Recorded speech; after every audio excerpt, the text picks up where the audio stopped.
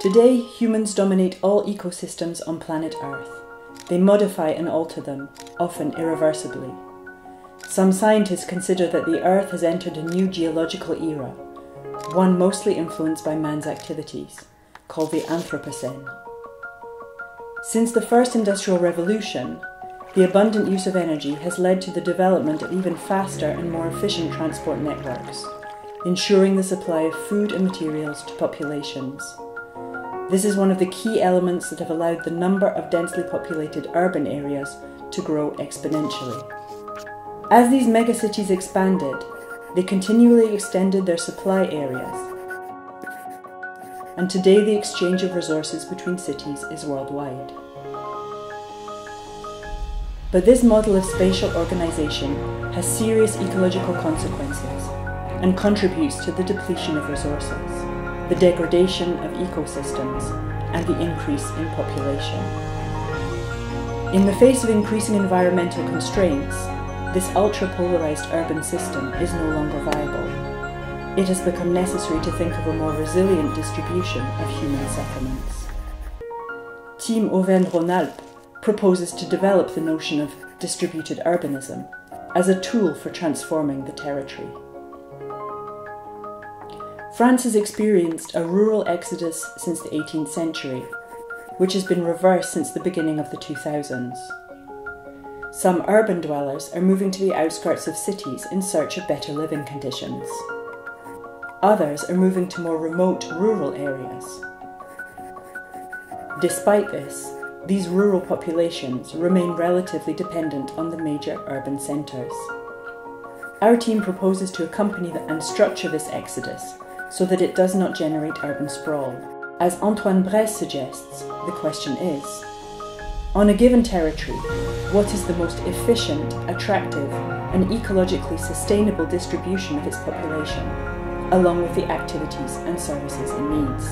A connected question can also be, why build here when an existing heritage has been abandoned elsewhere? Let's see how this notion of distributed urbanism applies to a study area stretching from the outskirts of Grenoble to a former medium-altitude mountain resort.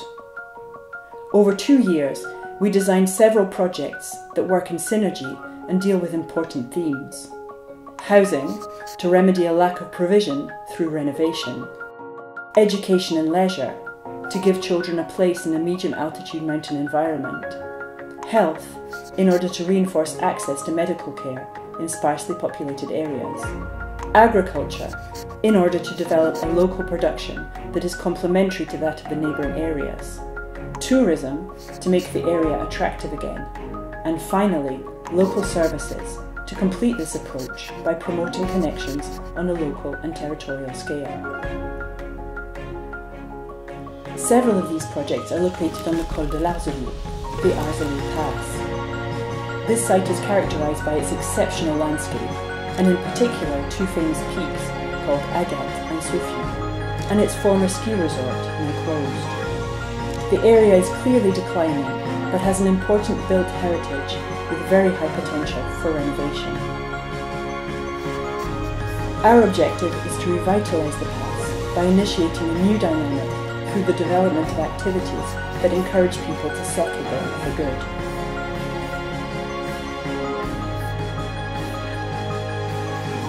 One of our key projects is the renovation of a vacant hotel, a building typical of the 1970s, which is projected to house a so-called third place and a residents' cooperative. The project builds on 2 significant features of the local landscape. The concrete building structure resonates with the stark minerality of the mountain peaks, while the omnipresent vegetation is echoed by a structural framework made of fibrous materials. This added structure is the material translation of the building's adaptive capacity in the short term.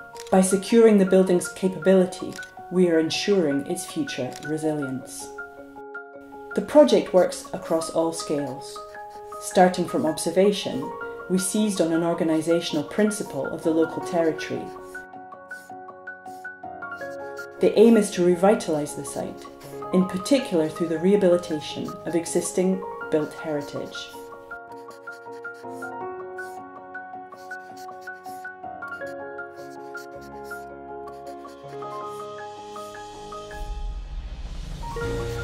And a built demonstrator makes it possible to experiment with the proposed solutions.